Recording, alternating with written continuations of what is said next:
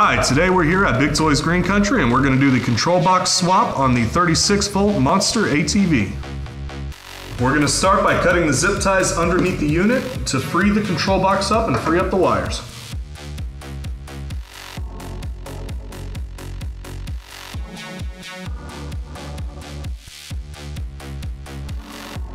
Now that we've cut the zip ties that were holding the wires in place, we're going to remove the seat and expose the control box. The control box is held in place by one bolt.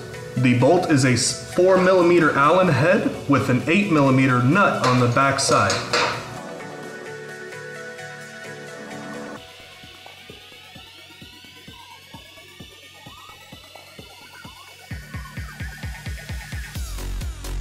Once you remove the singular bolt that's holding the control box in place, the control box will freely fall and you can move it out to the side to easily access those wires. Just like that. Once you have the control box accessible, we want you to locate the battery wire first and disconnect that wire.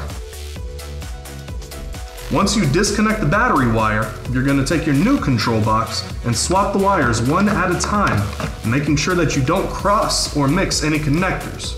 To do this, it's easiest to start with one connector and match it to the corresponding connector from the old control box.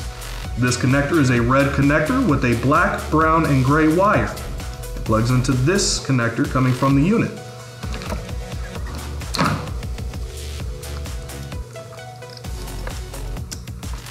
Repeat this step until you've switched out all of the following connectors.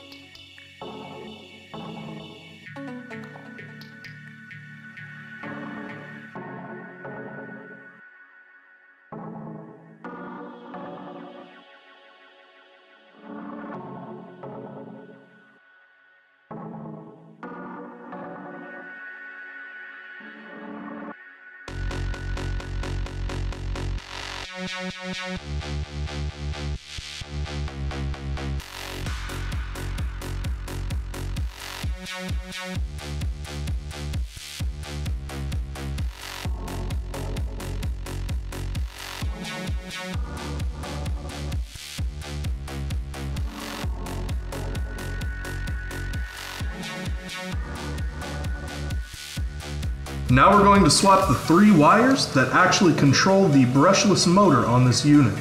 To do so, you will have to remove both Phillips screws with a Phillips screwdriver, and the bolts on the inside are actually an 8mm nut.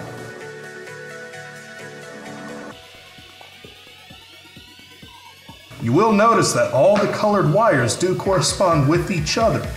When reconnecting, make sure that green is to green, yellow to yellow, and blue to blue.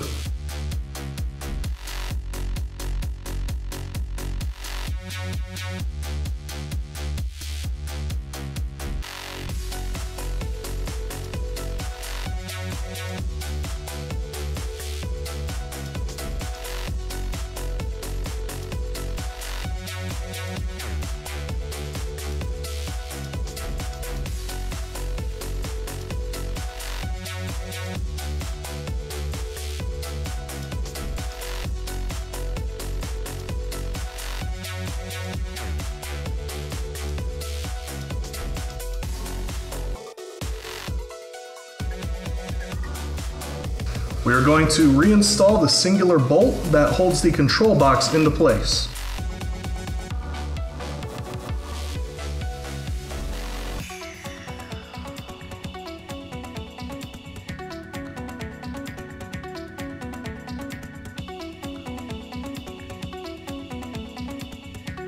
Now you want to re-zip tie the wires with any zip ties you can purchase at your local hardware store.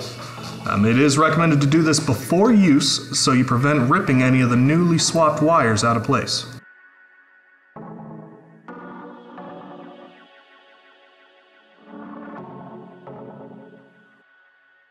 Now you reinstall the seat and the control box swap is completed.